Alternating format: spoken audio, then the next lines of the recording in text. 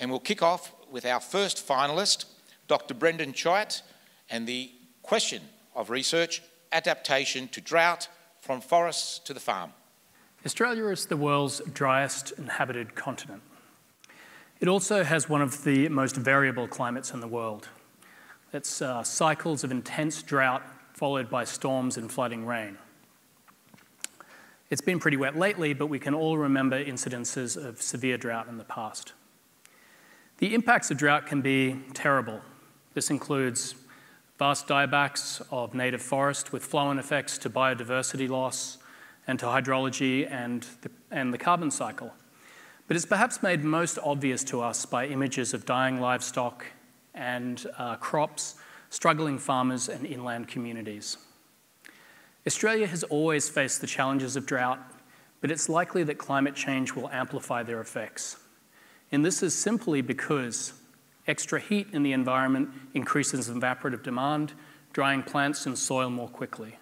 In fact, this double whammy of heat waves and drought is being felt in many regions all over the world. And because the impacts of drought are so profound, economically, socially, environmentally, it's crucial that we learn to adapt in the face of more extreme conditions. My research deals with the effects of drought on plants. How are different plant species adapted to deal with drought?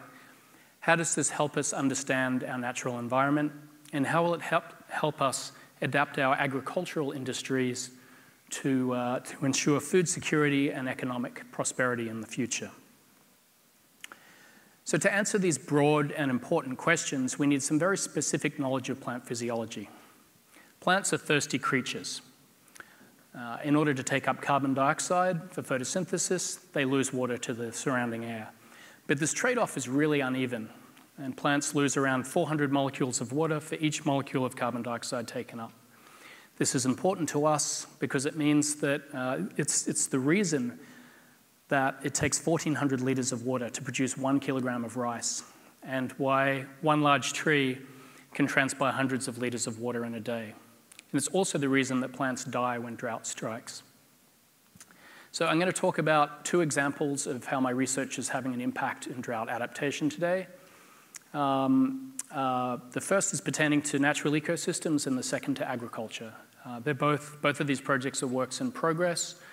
So we'll be talking about potential impacts and benefits that are expected to emerge from each of the projects.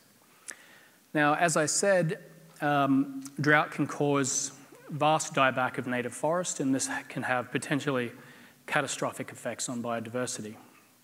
I'm involved in a collaboration with the organisation of, the Office of Environment and Heritage in New South Wales, which is aimed at identifying, it's designed to,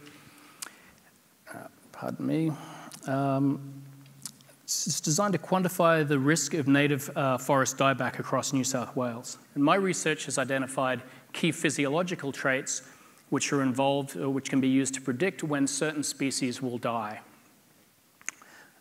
This will feed into the vegetation information management system, which is being developed by OEH, and then can be used by a range of stakeholders, including private landholders, environmental consultants, and catchment management authorities in terms of incorporating drought risk into their management decisions.